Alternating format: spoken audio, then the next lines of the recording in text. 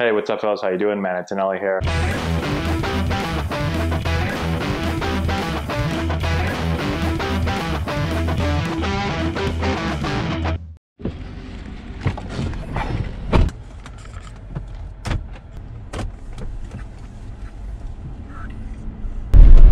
Hey, what's going on, guys? So I am headed down now to some baseball. We've got a day full of clinics today. So we're going 9 to 4.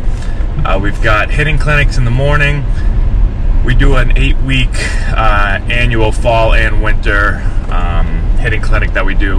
We've got, I think we got like 35 kids or so in it. And so I've got that in the morning, and then we're heading to Brookline, which is a town basically in Boston. We do fielding clinics with their players, with Brookline Babe Ruth players. So we're taking we take a couple of our coaches down on Saturdays and do a workout down there with them, fielding wise. So we're taking the big guns today, taking Johnny Reyna down and Juan Rivera. So it'll be fun. I got my breakfast with me again today. Today we went with what's up, guys? Today we went with bagel again. Almost always a bagel. Probably not the best for me. And went with a cookie today. So we got a little cookie. Lincoln, we have a player from Canada that came down, and he comes down a couple times a year to work out with us.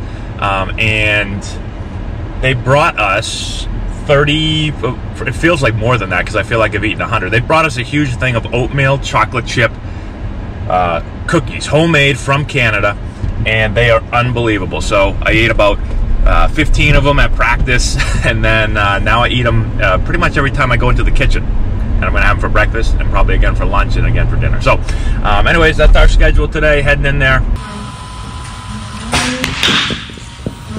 85. 77. 12U Deacon Robillard.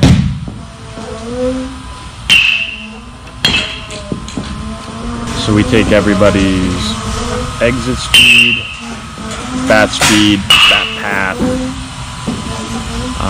time of contact, get a blast factor from the blast motion.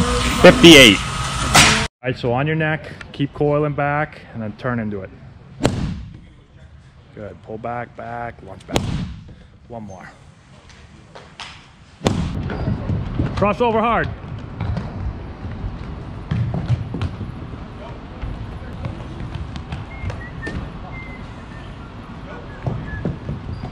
Yep, flip it from right where you field it.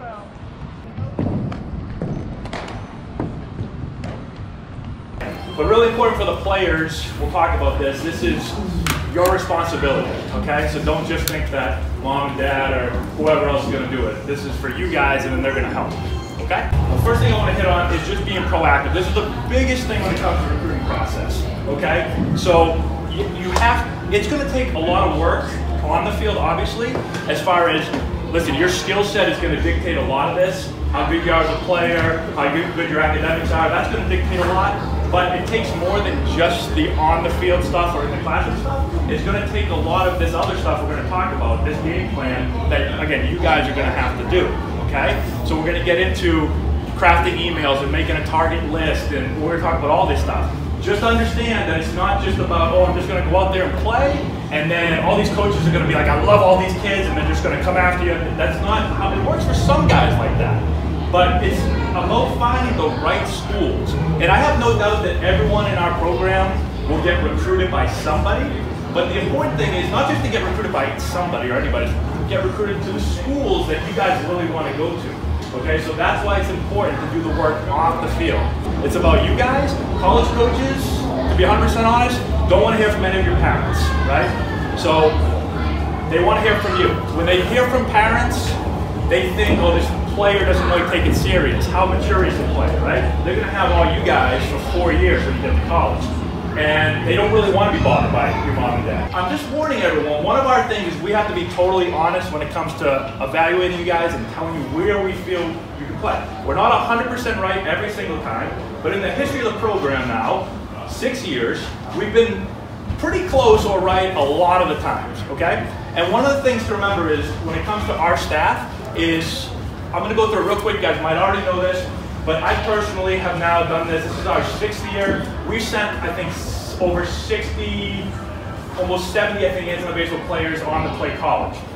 Okay? I also coached college for 2 years, and I recruited in college for 1 year. Going out and basically all year round watching players, just like you guys, and trying to figure out who can play for us and who can't. Okay? But we have a lot of other coaches in college and recruiting college. Coach 1, coaching our 16s, recruited how many years? 7, 8 years in college? 7 years in college. Recruited all those years.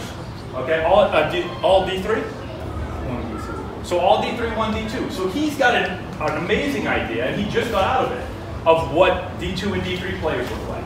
And he also knows what D1 players look like because he sees those guys all the time. My dad's coached the last 15 years at St. John's Prep. He's seen hundreds and hundreds of players go on from high school to go on and play college. So after you do it for a long time and you see tons of kids, it becomes much easier when I see somebody show up. I say, man, I've had 400 guys go on and play college baseball. Where does this guy stack up to some of those guys at the same point in their career, right? So that's where when you start seeing guys year after year after year, it makes it easier to kind of match up your playing style, your skill set with where we think you can go, okay? So our job is to be honest. Sometimes I talk to players and they get all bummed out. If I'm not honest with you and if I just tell you, listen, you can, no doubt about it, man. You can play at that level, I have no doubt, and I'm lying to you. You're going to waste all your time, all your money, and a lot of energy focusing on the wrong schools, okay? Make sense? D1 schools can't contact you. They cannot call you before September 1st of your junior year of high school, okay? So even if they love you, they cannot call you right now. If you're a sophomore or anything, or they cannot call you and recruit you. I would suggest once you get to high school, you should start putting together a target list, okay? And this is just a list of schools that you could potentially be interested in. And the bigger, the better, okay? So I tell all the guys, I recommend like 30 to 50 schools, which is a big list, right? But the number one problem I see is when players come to me, they'll come to me and they say, hey Matt, I want to go to these schools. And I'm like, okay, well give me a target list, blah, blah, blah. And they show up with like 3 schools. And I'm like, every player in the country wants to go to these 3 schools, or a lot of players want to go to these 3 schools. So you need a much, much, much bigger list than that. So I recommend 30 to 50, and I recommend diversifying the list. So you can put D1 schools on there, D2s and D3s, you can put some NAIA and JUCO schools if you want to, but I would aim for like at least 10 D1s, 10 D2s, 10 D3s again, just to diversify the list. One of the problems that I see is that the list is always just all the schools that we all have watched on TV, right? It's always like BC, and if you're from around here, it's always BC and then Notre Dame and like all these schools that are the most competitive baseball schools in the country. And I want everyone to have, like if that's the school you want to go to, that's terrific. But you need to have a lot more schools than that, okay? So if you're going to put those schools, you got to put D2 schools and D3 schools on there. Socially, just think about what part of the country you want to go into. Some players here don't want to go far away from home. Some players here want to leave immediately and want to go far, far away, okay? Some players want to go in the city, some want to go in the suburbs, some want to go in the mountains, some want to go warm, some want to go cold. The other thing you guys can be doing is starting to visit some campuses. And even if you're not even sure if you like the school or interested in the school, when you start to go on campuses, you start to get a feel like, man, I don't like this small feeling of this campus, or I really love this, or I need way more kids here. Like one of the biggest things when I was going through my process is I got onto certain schools. Like when I got on Wake Forest campus, I almost immediately got on and I was like, oh my God, I love it here. Like I just felt like I was going to go to school there. I ended up going there. I went out to a different campus. I don't like this feeling at all. Something about this place I don't like. And I just crossed it off the list. I didn't like it. So you'll start to get a feel for that when you get on campus and you feel the people and you know how big or small it is. You can feel that stuff pretty easily when you get on there. This is going to be one of the big parts of the email that you guys are going to send out, all right? So we make recruiting videos for any player. That's one of the biggest things, and I have to be as honest as possible, and all the coaches have to be really honest, but I'm not going to be like, hey, he's a super hard worker. He busts his butt every day. I'm not going to say that because it makes me and the program look bad if I say you're the hardest worker ever to get to school and you're the laziest player ever. They're never going to believe anything I say ever again. So that's really key, is that they have to trust what I say, or else then it hurts everybody, because they'll never listen to me ever again. So this is the email that I suggest you guys all have, and I'll email this to you as well. So it's really simple. You can literally I just put this together so you can just paste in all the info that I'm going to tell you. So you're just going to say, hi Coach Roberts or whatever, and put the right name, okay, and put his name, okay? You would think that's simple, but again, I got a lot of emails, and a lot of times it'd say, hey Coach Johnson, they send it to me. And it'd be from the last coach they meant to send it to. Or it just says hi coach, and it looks very generic, and they just blast it to a million coaches. So send it personally to the coaches, okay? It'll take a little more time, but this is like serious. So my name is, whatever your name is, I'm a blank grad here, 2020, 2021, whatever you are, position from the school in the state, okay? So that's really easy. I also play summer ball for Antonelli Baseball, 16U, 17U, whatever team you play for, of course, okay? I'll include a short skills video, highlight video, whatever you want to call it, that I recently made, and then I'm gonna post all of the recruiting videos on YouTube. This is the easiest way to do it. And then I'm just gonna send everyone the link, and you're gonna put the link right in the email. So when they have the email, they click on it, boom, YouTube pops up, they watch it play. It's very easy. So here's how you know you're being recruited. If you get a phone call from somebody, you're being recruited. Okay, that's the #1 way to know. No coach in America is going to waste his time to pick up his phone and call you and talk to you if he has no interest in you. It doesn't mean he's going to sign you, doesn't mean he's going to offer you a big scholarship. It just means that he's recruiting you. So he's trying to get to know you as a person, and he is interested in you, okay? That's the #1 way to know. Ivy Leagues don't have any athletic scholarships. I coached in the Patriot League. Holy cross, and how many scholarships we had? 0. I couldn't give any players athletic scholarships. Most of the Patriot League schools have no scholarships. There's academic aid, okay? Now this is where actually most of our players get academic aid, okay?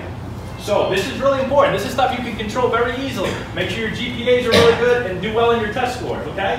We can all work on that. This is super important. Every little bit higher you get your GPA, every little bit higher you can get your test scores, you get more money. Okay, that is a humongous deal. Set up your own email with maybe something like your name and maybe like your grad year or something good.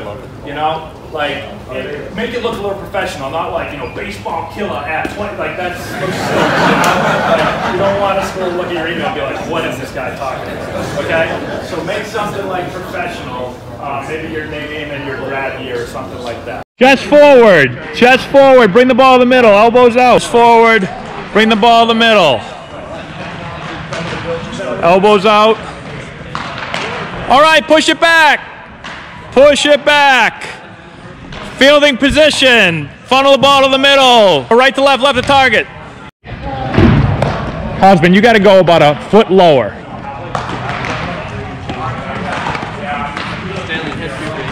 Out front. There. Jared, bend your knees. You're playing too high. Bend your knees. Back flat, hands out front.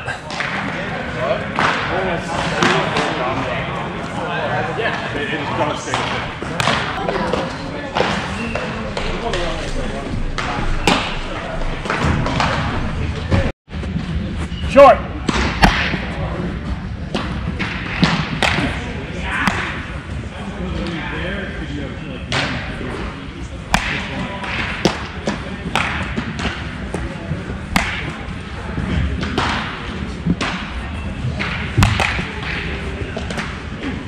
Make sure our left foot's on the back.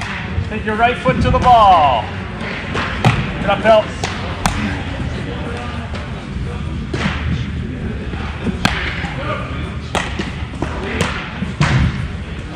Yep, stay out of line.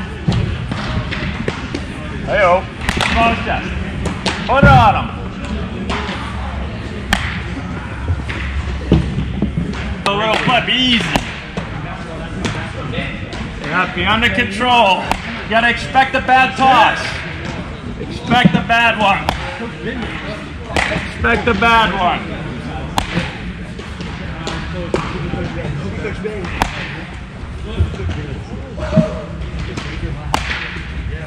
Hey. All right. Hey, sit down.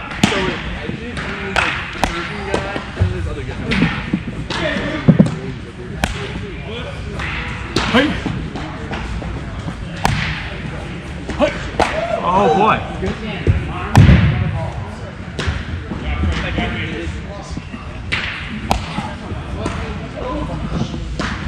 That.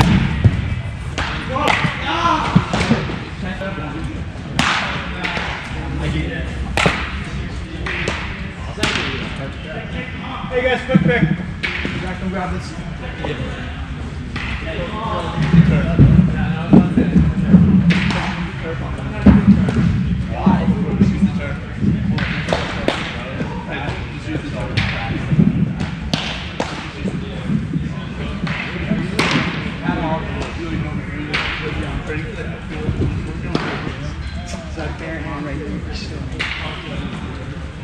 thing for another couple minutes. Just a little half shot. All right, everyone, quiet, no talking. Okay, tomorrow, I think our trials for pretty much everybody here, except for maybe a New Hampshire player or something. So, good luck to everyone. We'll talk now, that way after practice you guys can get out of here. Good luck to everybody. Everybody's worked really hard. You guys should be more prepared than almost any other player at tryouts, okay? So, the most important thing when you go out tomorrow, don't worry about what other players are doing. Don't worry about coaches thinking. Don't worry about any of that stuff. Just play your game 100%, play hard, and be confident, okay? I see a lot of times we get the tryouts, guys work so hard, and then they get to tryouts and they play tentative. Oh, I don't want to mess up. Oh, I gotta, like, and I see players all the time, they show up and I'm like, who the hell is this kid? I just watched him all winter. He looked really good. And then you can see that they're playing tentative. Don't play tentative. Just play it 100%, pedal to the metal, balls to the wall, and let whatever happens happen. Okay? Just got to trust your training and look professional. Okay? So don't dress sloppy. Have your shirt tucked in. Wear baseball pants. Okay? If you're wearing Antonelli Baseball stuff, that's cool. Whatever. I don't know what your certain schools are telling you to wear, but just look like a baseball player. If you're wearing pants, wear a belt with it, please. Yes, please wear a belt. Please wear a belt. Okay? Have your hat on straight. All those really easy things. Okay? A couple more things. When you're doing drills and stuff, get to the front of the line, or at least close to the front of the line. Don't be the guy that goes to the back of the line, okay? When you're transitioning from drill to drill, run, all right? Don't give coaches any reason to say, I wonder what's this guy's work ethic like. Focus in everything you got for that 2 hours or whatever, however long it is. Attitude and effort. Attitude and effort. Those two things are really, really easy to control. For the young guys who are trying out for high school for the first time, and or anybody who's getting in a situation where you feel your heart really, really pumping, try to slow everything down. Not your mechanics or anything, just try to breathe. It sounds stupid and simple, but it really is. Just slow everything down. If you crush situation or a tryout, maybe you're the first guy up in a drill, first ground ball of the day, slow the heart rate down, play, have fun. If you screw up, you screw up. All right, move on to the next one. One screw up's not going to make you not make a varsity. Slow the heart rate down. There's going to be a couple guys every tryout where your talent level is going to be really close to somebody else. You're going to be almost the exact same player. And they're going to say, which guy should we take? And they're going to take the guy that does all those things that we just talked about. Okay? Those are the separators.